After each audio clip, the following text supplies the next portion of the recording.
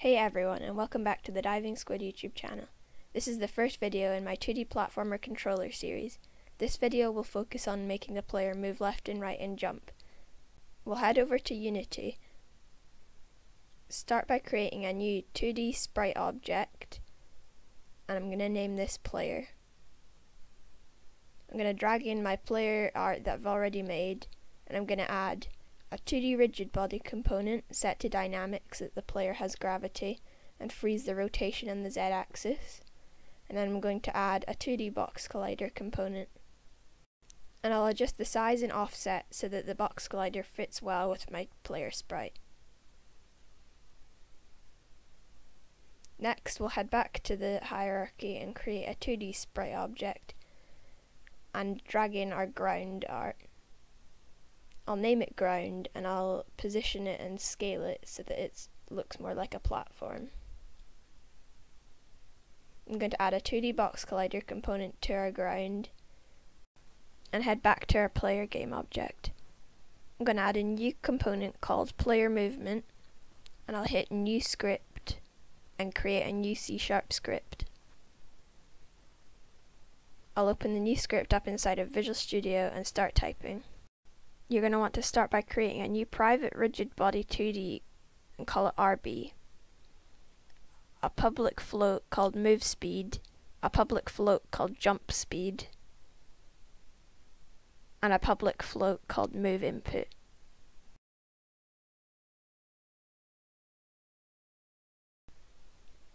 Next, I'll create a private bool variable called isOnGround, and a private transform variable called player pose, and I'll create a public float variable called position radius. We'll also create a public layer mask and call it ground, where we'll assign our ground game object a tag when we go back into the Unity editor. I'll also create a private float called airtime count, a private float called airtime, and a private bool called inair. I'm going to create a start function, and inside this we're going to get our rigid body, which is attached to our player using RB equals getComponent rigid body 2D. Next, I'll create our fixed update function, and inside this we're going to type move input equals input.getAxis raw horizontal. You could take out the raw bit if you want less responsive movement. And then we're going to set rb.velocity equal to a new vector2, and inside this type move input multiplied by move speed, and then rb.velocity.y. I'm going to create an update function now, and inside this I'm going to set isOnGround equal to physics2d.overlap circle, and inside the parentheses I'm going to type player pose dot position and position radius, and then our ground tag. Now we're going to get our player jumping. To do this, we want to create an if statement stating that if our player is on the ground and the space key is getting pressed, then we want our player to jump.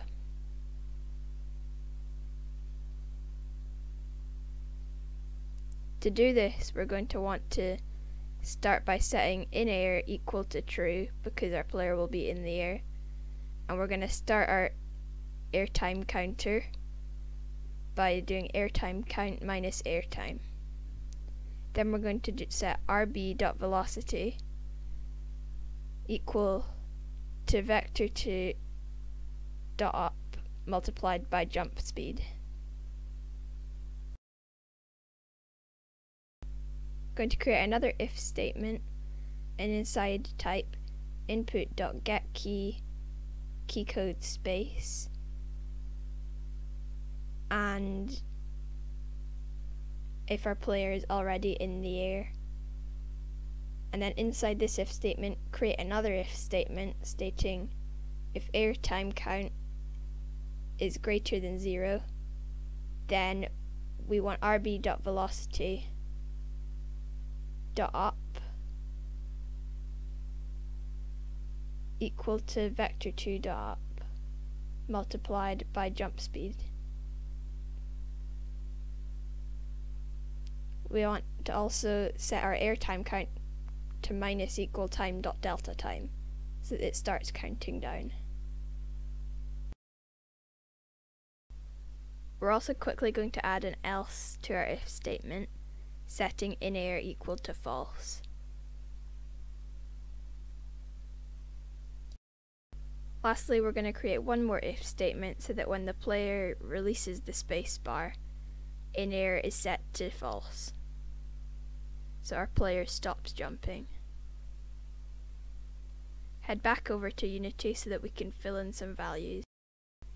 So I'm going to head over to our player game object and I'm going to give move speed a value of around 5. You can change this if you want your player moving faster or slower. I'm going to create an empty game object and call it player pose and give it a little green gizmo so that I can see it in the scene window. Adjust our player pose game object so that it sits at the bottom of our player's collider, and then drag the player pose game object under the player so it's a child of the player. Next I'm going to drag the player pose game object into our player pose transform slot on the player movement script. I'm going to have jump speed a value of 10 and our position radius something like 0.4. Set your air time to something low like 0.15, and then we're going to head to our ground game object and add a new layer. Call it whatever you want, but I'm going to call mine ground, and then we need to assign our ground game object to the layer ground. Head back to our player and select ground as ground. Save this and hit play to test our game. So you'll see that now our player can move left and right and jump, but we've got a couple problems. The first problem is our player's floating, and the second problem is that when we move left and right, the player's sprite doesn't flip to face that way.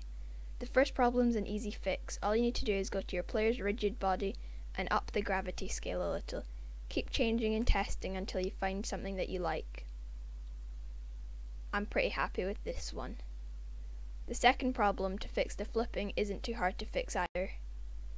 So you want to start by creating a private sprite renderer, and I'm going to call this SR. And then you want to head to the start function and just copy the line of code that we used to get our rigid body component, but change it to SR and sprite renderer. This will get our player's sprite renderer component. Then we're going to go to our update function and create a new if statement, typing if move input is greater than 0, and then inside sr.flipx equals false.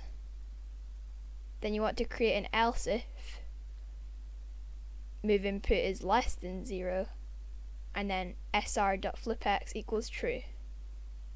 This should solve our player's flipping problem and he should flip to face the way. We can test this in Unity, and yep, it works. That's the end of this first video. We've got a fully moving player that can jump and move left and right and flip to face the right way. Hope you enjoyed this first video of the 2D platformer controller series.